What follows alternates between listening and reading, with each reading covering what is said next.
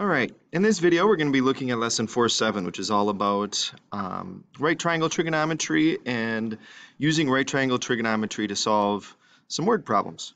So there's some vocabulary that we need to be familiar with, so let's look at some of the vocabulary first. So first we have this idea of angle of elevation. So angle of elevation, you can write this down in your notes, is the angle formed when you look straight ahead and you must raise or elevate your eyes to see the top of the object.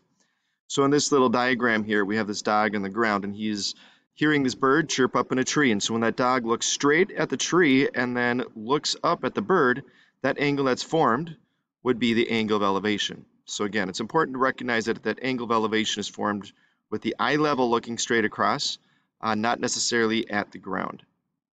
So if it's a person that's looking up at something, you'd look, it would be the angle that's formed if they were to look straight across and then look up at whatever they're looking at. So that's the angle of elevation. Then we have this other angle called the angle of depression. The angle of depression is formed when you look straight ahead and you must lower or depress your eyes to see the object below. So on the flip side of the situation, in the diagram on the left, you have the bird that's sitting up in the tree that's chirping away. And if that bird were to look straight across and then look down at this dog that all of a sudden starts barking at him, that angle that's formed would be the angle of depression. So angle of elevation goes up, is the angle that's formed when you're looking up at something. Angle of depression is the angle that's formed when you look down at something. An easy way to remember that is when you're depressed, sometimes you'll just drop your head down. And so angle of depression is that angle that's formed when you drop your head down and look down. So those are our two angles. Now there's something unique about these two angles, the angle of depression and angle of elevation. So let's remember about what we know about geometry.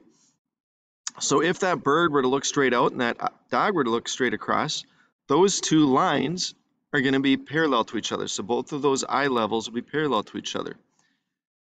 So in geometry, if you connect those two lines with what's called the transversals, that would be the dog looking at the bird looking at the dog, that line that's formed there creates the two angles, and those angles are called alternate interior angles that are equal in measure.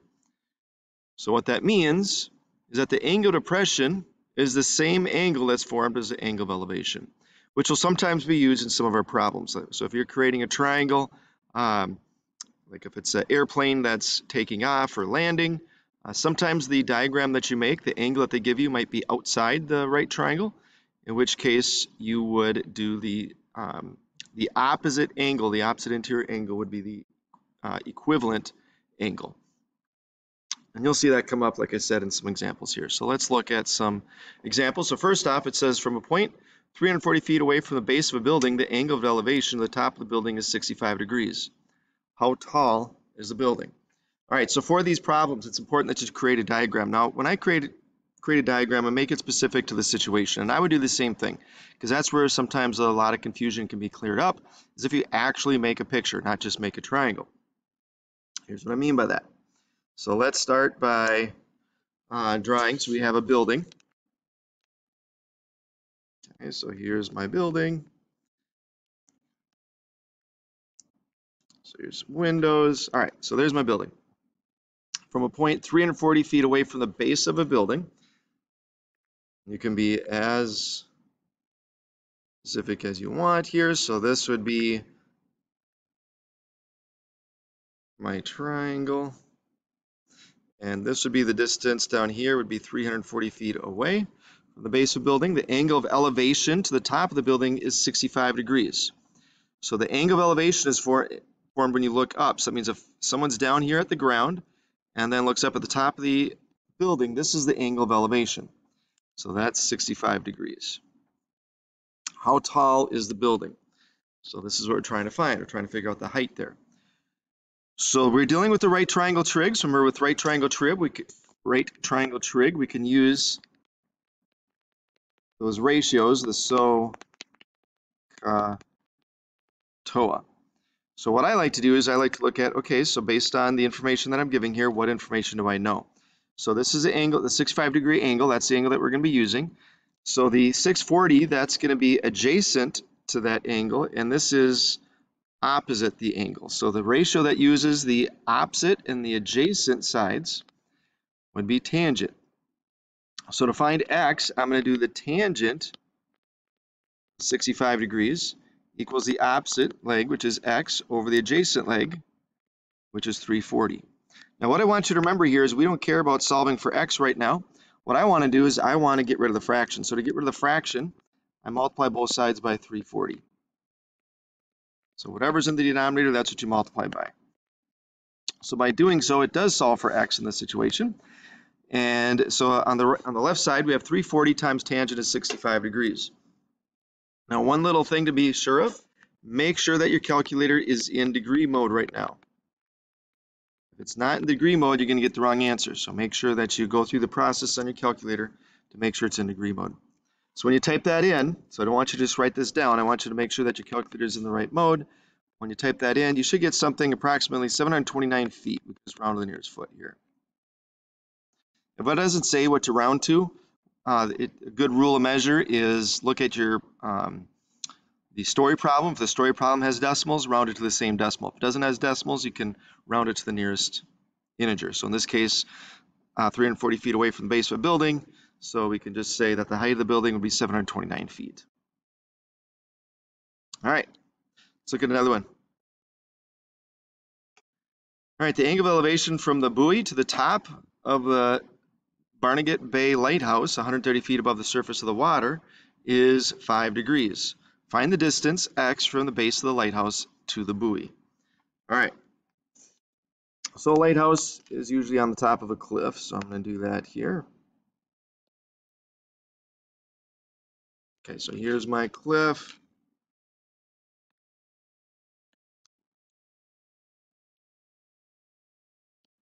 And here's my lighthouse. All right. And then you have a buoy that's going to be in water, so I'm going to have some water down here. Make my little floating buoy down here. All right, so it says the angle of elevation from the buoy to the top of the lighthouse, 130 feet. So the triangle that we're going to create is going to look like this. Whoops. There we go. So there's our right triangle. Okay, so now let's put in what we know. So the top of the lighthouse is 130 feet above the surface of the white water. So this is 130 feet. And it says the angle that's formed, the angle of elevation that's formed is 5 degrees. So that's going to be 5 degrees down here. So what are we trying to find? We're trying to find the distance from the base of the lighthouse to the buoy. So we'll say the base of the cliff here, because I guess maybe the lighthouse wasn't on the cliff. But we're trying to find this distance down here. So I'm going to call that x. All right. So now we want to figure out, well, how do those sides relate to that right angle? Or the angle, the theta, 5 degrees, the angle of elevation. So this side here would be our adjacent leg. This side here is going to be our opposite leg again. So now we're going to use the tangent function again. So it'll be the tangent of 5 degrees equals the opposite, which is 130, over the adjacent leg, which is x. Now remember what I said last time? I said I'm not so much concerned about solving for the variable as I am getting rid of the fraction. So in this situation, if you ever have x in the denominator, do not divide both sides by 130. Do not multiply both sides by 130. Don't focus on trying to solve for x right now. What we're trying to focus on is getting rid of the fraction. So to get rid of the fraction, I'm going to multiply both sides by x. So now I have x times the tangent of, whoops, that's 5 degrees, equals 130. Now I can solve for x. So to solve for x, I would divide both sides by the tangent of 5 degrees.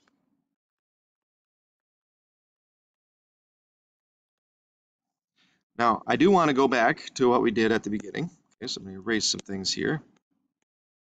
So I want you to look to see what changed from the original problem in yellow to what I have now in orange. And basically what happened is these two switched locations. So remember, a little trick that you can use is if you ever do have a variable in the denominator, to save yourself some work, now you could do what I just did, multiply both sides by x, and then divide by the tangent or cosine, whatever the angle is, to get the x by itself. You could do that. Otherwise, if you recognize and remember this trick, you can just swap those two. So you take the x that's in the denominator and whatever is on the other side of the equal sign, the entire thing, not just the 5 degrees, the entire thing tangent to 5 degrees. Swap those two pieces, and then you can get your answer quicker. So now I could take 130 divided by tangent of 5 degrees, do that on my calculator, and I get 1,000, we'll say 1,486 feet. We round to the nearest foot. All right. So I want you guys to try one on your own now. So this one, it says, a wire stretches from the top of a vertical pole to a point on level ground 16 feet from the base of the pole. If the wire makes an angle of 62 degrees with the ground, find the height of the pole and the length of the wire. So I want you guys to pause the video, and I want you to try this one. Now remember, there's two parts to this problem, so it doesn't matter what order you do it in. But one of the things you're going to try to find is the height of the pole. And then the other piece you're going to try to find is the length of the wire. So I want you guys to create your own diagram for that. Use what you need to be able to solve for those two lengths, and then hit play when you're ready to check to see if you did it correctly. All right, let's see how you did here. So there's our diagram. So hopefully you have everything labeled correctly. If you got the wrong answers, double check. Make sure two things. Make sure that one, your diagram is labeled correctly, and two, that you're using degree mode. As far as a quiz or a test is concerned, you will be graded first on your diagram. So if there is a mistake on your diagram, I will grade your answers based on the diagram you draw. So you're not going to lose all the points just because you set up your diagram incorrectly.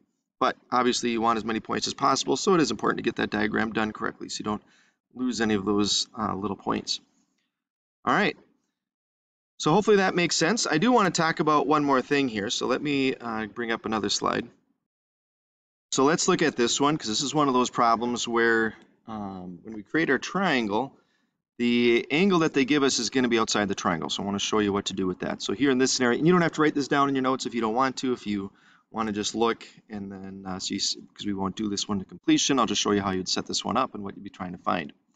An airplane is at an altitude of 15,000 feet, begins its descent to land at an angle of depression of 8 degrees. At this angle, how far from the airport is the plane? All right, so the distance that we're trying to find is a distance along the ground. So that would be the horizontal distance, not, I'll show you what I mean by not the angle distance. All right, so let's draw an airplane here. Okay, so there's my airplane. And it's flying at an altitude of 15,000 feet. Altitude means your vertical height. Okay, so this is 15,000 feet. The airport is where it's trying to land at, is down here. Okay. Now, when it says an angle of depression of 8 degrees, angle of depression is formed, remember, when you look straight out, when you have your eye level looking straight out and then look down at an object. So, whoops, what happened there? So this would be 8 degrees. This is not your 8-degree angle. Okay, that would be wrong. Okay, you're going to get a really weird answer if that happens. All right, well, remember, angle of elevation, angle of depression are the same. So that angle that I just wrote down there, that 8 degrees, that is outside my triangle. So I have two options. I could either go down here and say that this angle is 8 degrees, because those two would be the same. Or if you wanted to, you could also say, because remember, these two would form a right angle. So you could say that this angle up here, inside that angle would be 82 degrees, because 90 minus 8 would be 82. But otherwise, personally, I just like making the angle of elevation the same as the angle of depression, so I get another angle inside that triangle. So then the side that we're trying to find is the distance along the ground. Okay, so we're not trying to find this one. That's not what we're trying to find. We'd be trying to find the horizontal distance to the airport from where the plane's at. So in this situation, if you were to do it, we would use a tangent. Again, you're going to use tangent a lot for these. Why would that be? Well, because there's a lot of times where we're not going to be able to measure the hypotenuse just because of the way the story problem is set up, where we can measure things along the ground, we can measure vertical distances, but it's hard to measure that angle in the, or that side that would be kind of in the air like that.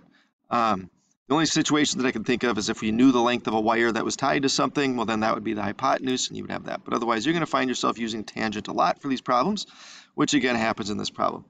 So we won't go through and solve this one. I just wanted you to see how you'd set this up if you have an angle outside of your right triangle. So good luck now as you work on your assignment.